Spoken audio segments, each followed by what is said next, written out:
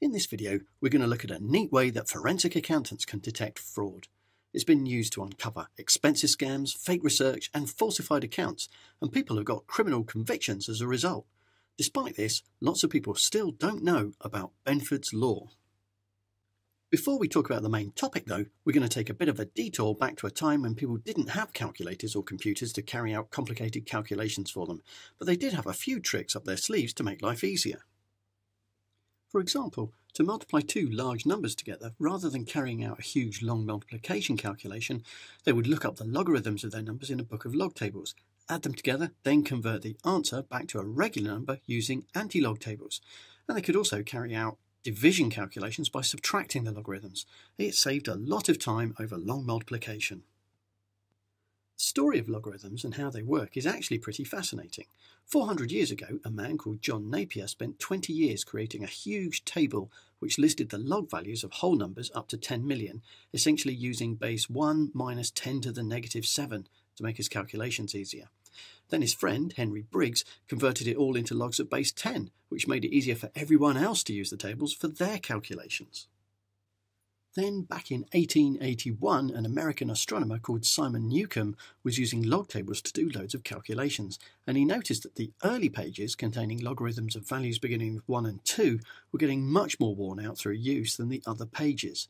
He did a bit of research and published a paper about the probabilities of the first digits taking certain values. Later in his career, he suggested that astronomers were almost at the stage where they'd found out everything they could about the night skies, and he was very wrong about that. But he was right about the uneven distribution of first digits. Nearly 60 years later, a physicist called Frank Benford independently noticed the non-uniform distribution of first digits in a whole range of datasets, from the population of towns, the values of physical constants, statistical numbers used in news articles, surface area of rivers, and more. And by now, the world was ready to accept the phenomenon, and it became known as Benford's law, although he called it the law of anomalous numbers, and he wasn't actually the first person to discover it. Now, this often happens, naming laws after someone other than the first person to discover them. And when I did some research for this video, I found out that this phenomenon is known as Stigler's law of eponymy. And ironically, when Stephen Stigler proposed his law of eponymy, he noted that it was something first reported by another person called Robert Merton. You'll be pleased to hear that many people now call Benford's law Newcomb-Benford's law in an attempt to give the original discoverer due credit. But it boils down to the frequency distribution of first or most significant digits of certain kinds of data looking roughly like this. This means that 1 is the first digit around 30% of the time, while 9 is the first digit only about 4 or 5% of the time. And that may initially seem surprising. We might expect that all digits are equally likely to occur, so numbers beginning with 1, 2, 3, 4, 5, 6, 7, 8 or 9 would all be equally prevalent, with a probability of a ninth, around 11%. Now, we talked about logarithms to explain how Newcomb first discovered this effect, but the formula for working out the expected probability of each possible first digit actually involves logarithms as well. The probability that the first digit is x is equal to log base 10 of 1 plus 1 over x. So the distribution we get with this is quite different to the uniform distribution we get if the first digit was equally likely to be 1, 2, 3, 4, 5, 6, 7, 8 or 9. But if we think about it for a moment, we can see that this law would only work with certain kinds of distributions of numbers. For example, if you were to take adult heights in meters, we would expect many more than 30% of them to begin with a 1. And if you took those same heights in feet, then almost none of them would begin with a 1. If we restricted ourselves to just looking at the counting numbers between 1 and 90, then about 12% begin with a 1, 12% with a 2, and so on. But only 2 of them, about 2%, begin with a 9. The distribution of first digits is uniform apart from 9s, and Benford's law doesn't apply. For different ranges of numbers, it seems obvious that fewer numbers will begin with the higher digits. The law works best on numbers that span a range of orders of magnitude, that is powers of 10, so single digit, tens, hundreds, thousands and so on, and don't have any artificially applied constraints. For example, telephone numbers are all the same length and begin with specific area codes, and bank card numbers all have an industry identifier as their first digit, as part of the bank identification number. So we wouldn't expect the law to apply when first digits are constrained by such human-defined rules. But when we look at populations of countries, areas of states, house prices, or even a range of statistical numbers chosen at random from articles in a newspaper, they're likely to be drawn from across a range of orders of magnitude, and so will probably follow Benford's law. Using the law can help you check the validity of data you've collected.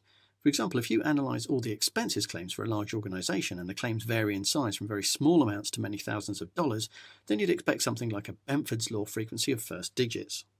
If you find something very different, maybe someone has been putting in false claims using a more uniform distribution of first-digit numbers. It could be that there's another reason, like certain rules about what people can claim expenses for, or limits on the amount of expenses, or even an error in the accounting software, but it's a very useful flag of the unexpected. Some mathematical sequences of numbers also follow Benford's law. If you write down all the integer powers of 2 up to any large number, for example 100 or a million or a billion or whatever, you'll see that the first digits have a frequency distribution similar to that suggested by Benford's law. The same happens with Fibonacci numbers and factorials. So this leads us to thinking about why Benford's law works. With the mathematically generated sequences, it can be quite easy to see what's going on, especially when you've got exponential sequences like the powers of 2. With the integer exponents of 2, each term in the sequence is double the previous one, and if we plot the values on a logarithmic scale where equal spaces represent exponentially increasing amounts as you make your way along the axis, we can see that it's more likely that the first digit will be 1. On our logarithmic scale, we can see that the space between 1 and 2 is much larger than the space between 2 and 3, which is larger than the space between 3 and 4, and so on. So if we plot our powers of 2 on the scale, 2, 4, 8, 16 and so on, notice how the steps between subsequent numbers, 2 to 4, 4 to 8, 8 to 16, are equally spaced, and that's because of this logarithmic scale. So we're taking equal sized steps through this scale, and a larger proportion of the regions relate to situations where the first digit is equal to 1, and smaller areas represent numbers beginning with 2, 3, 4 and so on. As we count them up, more of the powers of 2 will begin with 1. More of them will fall into these regions. Now let's think about other naturally occurring statistics like town populations and why they might follow Benford's law. We count people to work out population, so let's start by thinking about some really small towns. Obviously, we need at least one person to constitute a tiny town, and if our largest town had a population of 1, then 100% of towns would have populations with a first digit of 1, and 0% would have a first digit of 2, 3, 4, and so on, up to 9. If the largest town population was 2, then on a random distribution basis, about 50% of populations would have a first digit of 1, and 50% would have a first digit of 2. We've got two choices, and again, no first digits would be higher than that. As the maximum size of the town increases up to 9, the proportion of towns you'd expect to have a first digit of 1 decreases down to a ninth, about 11%. Now let's consider towns with populations of up to 10 people. Well, those with 1 or 10 people have populations with a first digit of 1, so now 2 out of the 10 options have a first digit of 1. Then, as we include towns with 11, 12, 13 people and so on, up to 19, the percentage of potential town populations beginning with 1 increases up to 58%.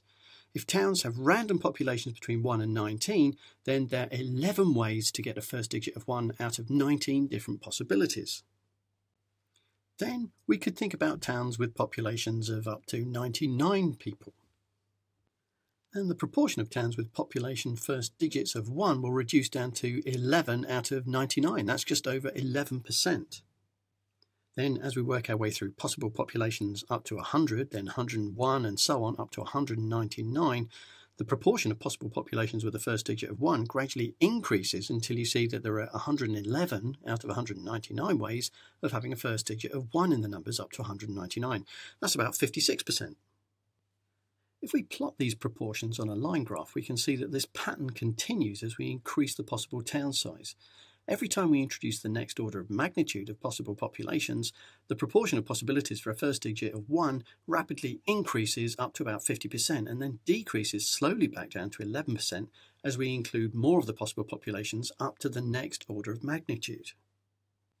If each of these theoretical maximum populations is equally likely, the expected proportion of town populations beginning with 1 is some kind of average between about 11% and just over 50%. It turns out to be around 30%. So if the data we're looking at is uniformly randomly distributed over the range 1 to 9,999, then we'd expect about 11% of the numbers to begin with a 1. But if the data is uniformly randomly distributed over the range 1 to 19,999, then you'd expect about 56% of numbers to begin with 1. Since both situations are equally likely for a variety of different datasets, then it's not so surprising that we see an average of around 30% of numbers in our newspapers and accounts and general statistics with a first digit of 1. Benford's law, then, isn't actually a mysterious law of anomalous numbers saying that ones appear much more often than you'd think. It's just a simple observation that depending on where you start and stop counting, more or fewer of the numbers will begin with 1. The situations in which Benford's law breaks down are those where we approach either extreme. If the maximum possible value for our data is right on the boundary of an order of magnitude, then you shouldn't be at all surprised to see only 11% of your figures beginning with 1. But if the maximum possible value is about 10% higher than that, then over 50% of your numbers could begin with 1. So Benford's law is an observation that more numbers representing statistical observations tend to begin with lower digits than higher digits, and this can help us to spot when someone is trying to cook the books or falsify their data. When used wisely, it can help us validate and verify our data and prove a really useful scientific tool. When you subscribe to our channel, remember to click the bell to ensure you get notifications about our new videos. And for more mathematics content, why not follow the link in the description below to nagwa.com.